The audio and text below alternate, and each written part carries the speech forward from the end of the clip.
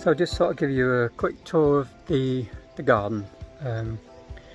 Been here probably 8 years now in the house, so we've done quite a bit. Trying to grow a bit of veg as well as do normal gardening and have places to sit and eat like everyone else. So I'll just quickly show you around. Just walking down the garden, put the pebbles down, made it look quite nice. So when we first moved in, the chap who had it before us, a chap called Dickie, was a very keen veg gardener, and one side of the garden was laid to veg totally. There's no way I could keep that going, so decided to get some drugs and have a go that way. There's only 2 of us in the house now, so we don't need a lot. These are just cages I built to try and keep squirrels out. I've done a little video show you how I did that if you're interested. Probably worth having a look. Not hard to do and not expensive to do. So hopefully now we're squirrel proof. So that's my trugs down there. Got some potatoes in pots. Only put those in a week ago. This was here when we moved in. We call it Dickie's Squirrel. Try to keep it going. It's okay. So back of the trugs down the garden. Got some rhubarb put in this year. Just trying to combine veg growing with normal gardening really. So we've done okay this year. We've had a big move in the garden. Got some slate down. Got a couple of bird boxes in the garden. One there and one down here. If I'm quiet you can probably hear them.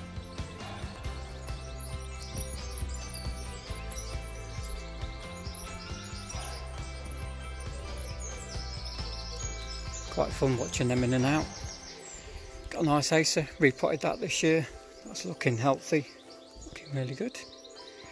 Lucky to have a little bit of a patch at the back, some big conifers, apart from the pigeons.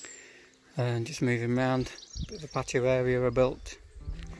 Used a couple of chimney pots for planters, they work quite nicely. And then just a bed we put in this year. This is extra this year. I've put in a little bit of a frame there to protect the plants. Got a couple of courgettes growing just above the apple tree. That produces quite well for us. Thinking of covering that though because it's going to get cold. Some sweet peas I put in here.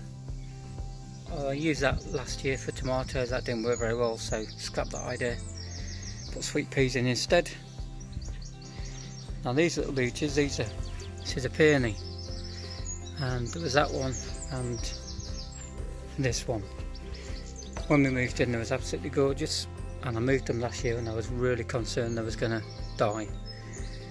But luckily they've come back, which is great news. So I built myself another little bed here. Got a few things growing in there. Again, we've got a dog, so we have to protect everything. Then we're not in watering the plants for me.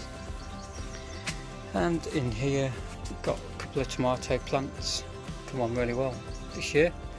Started them off in the conservatory, now they're outside, cover them up every night and they seem to be doing okay. So that's really a quick tour of my little garden really. Done quite a lot this year, quite pleased with it. I did a little video of building this little greenhouse. It's worked okay. Quite pleased with that. Yeah. So just trying to combine a bit of veg growing with living really. It's working quite well. Enjoyed doing it. Getting enough produce for 2 of us. So yeah. There you go, tour of the garden. If you fancy doing a tour of your garden, just do a video. It's dead easy. Get your phone, have a go. Keep it landscape and send it in to Kitchen Garden. I'm sure they'll pop it online. It'll be good to see what you're doing. Thanks for watching.